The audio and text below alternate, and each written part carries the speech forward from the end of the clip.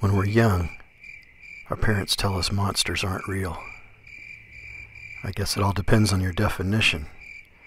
But if a monster could be defined as something covered with hair that walks on 2 feet, is as tall as your bedroom ceiling, and can see at night, then I have bad news for you.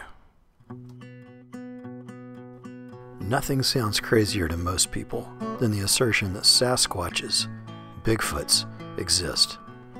But exist they do, and not just in a few remote pockets of the Pacific Northwest, but from Alaska to Florida. Though I had read about them for years, I wanted to see for myself.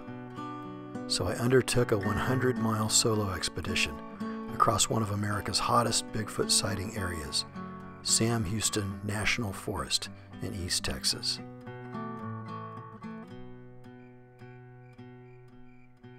All along the way, I thought about the fundamental questions that surround this persistent mystery. What are these creatures?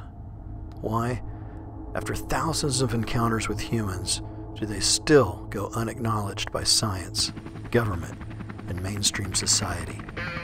And how will this strange chapter of our relationship with them end?